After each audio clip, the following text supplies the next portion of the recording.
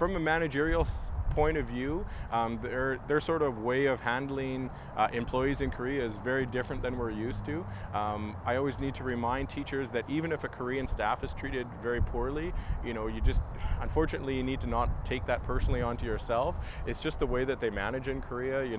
It's perfectly okay in their society for a manager to like almost berate a Korean teacher. Now, luckily, the foreign teachers, we're on a different island. Like, we're not treated the same way, so that's a good thing.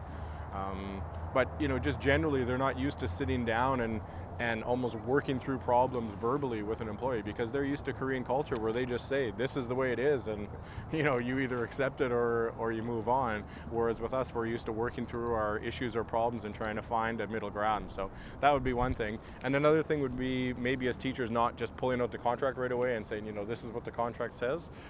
So it's a learning process, but usually it goes okay.